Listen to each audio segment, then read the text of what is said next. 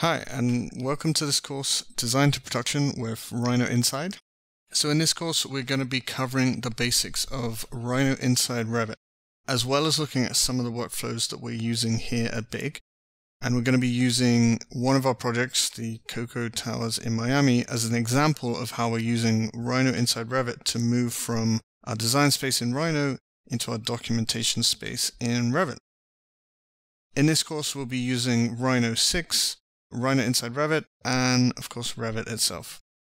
Before we get started and jump into installing all that kind of stuff, I wanted to talk a little bit about BIM at BIG, how it's utilized, and why Rhino Inside is becoming a key tool in our BIM and computational workflows. So many of the projects that you may be familiar with here at BIG have all been developed in some form in BIM. And when I say BIM, I specifically mean Revit. And so we have a strong use of BIM within the option, or a strong adoption of BIM within the office, mainly thanks to Jan Leknik, who is the director of BIM here at BIG, and he has really pioneered its integration in the office. And so for us, Revit has been a clear platform for us to use as a documentation tool. However, at the same time, it's clearly not where we explore design, for example. Rhino is our kind of chosen tool for design exploration.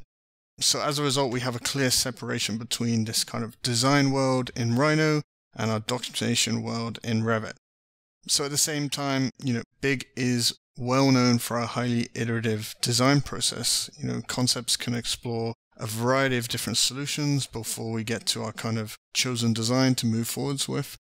And of course, Rhino gives us that flexibility in design, especially when coupled with Grasshopper. And so, each one, of course, is good for certain things. So we're often moving between the two worlds, between our design world and our documentation world, and between Rhino and Revit, of course. And of course, we're not, typically we start off by moving from Rhino into Revit, but of course we're also moving backwards, and we're kind of, as the project evolves and gets further down the line, we're kind of jumping back and forth more and more, whether it's to, we want to create a bit more detail using Revit. For example, Revit's very good at creating curtain panels, things like that. We can bring that back in for maybe purposes of visualization, for example. Of course, at the same time, in a perfect world, our project would be developing at the same rate that we are documenting our projects. So we're modeling and designing at the kind of same level as we're drawing and creating whatever the submission or the deliverables are for our project. Now, of course, in a real world, that's never the case, right? You have ebbs and flows of design development. And so, you could be developing the project and then you get some kind of new information from the client or whatever, and you have to kind of go back, start from scratch and kind of work the project in a slightly different direction. So if we were to kind of look way back at our old 2D kind of world of delivery, there was that kind of moment where you had that pens down design freeze and followed by this frantic week of production or documentation. And this is where you kind of have that frantic moment where you're documenting everything and doing design booklets and drawings. And so the philosophy and implementation at BIM has always been to kind of try and streamline this process. And so whilst the design may be kind of fluctuating and changing, we can still set up kind of drawing sets and documentation world in Revit, and then it allows a bit more flexibility for the design side to kind of explore different options and then, bring in that information or that model or whatever it is, and then we can kind of continue the development of the production. So it's more like streamlining this process of design into documentation or production. And so, more recently, this kind of back and forth between Rhino and Revit has been increasing, especially as the project kind of develops into the later stages. We're still using Rhino for design exploration and optioneering.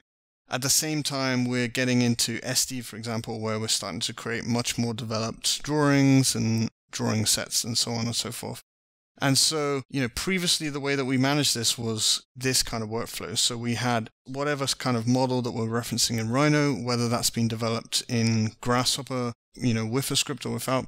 We typically use Grasshopper to reference that model or reference some kind of information from it, and then send that across to Dynamo in the form of an Excel spreadsheet or a CSV, and then use Dynamo to kind of rebuild those elements and then thus rebuild the Revit model.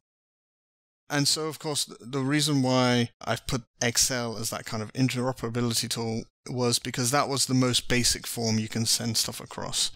Of course, we experimented with a whole host of kind of interoperability tools, and that's where we came across Rhino Inside, and immediately it stood out, simply for the fact that it was able to kind of streamline this process between our two worlds, and we could not only move, from Rhino into Revit, but we could also quite easily reverse that process from Revit into Rhino. And also, when we're looking at the skill set of, people within the office and people joining the office, a lot of people have kind of Rhino experience, maybe a little bit of Grasshopper experience, again, a little bit of Revit experience. And so you can build on foundations of people's skill sets rather than, having to teach maybe a new tool such as Dynamo and then the whole process of whatever that interoperability tool is.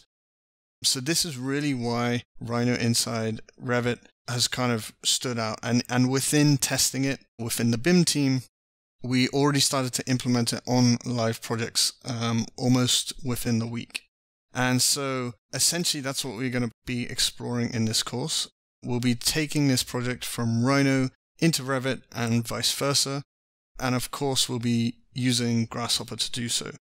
So hopefully this gives you a bit of background as to, how we work at BIG and why Rhino Inside is really emerging as a key tool for us. So in the next class, we're going to go through the setup of Rhino Inside Revit before we jump into some specifics of the components and things like that. So jump over to the next class and we'll get started. See you in the next class.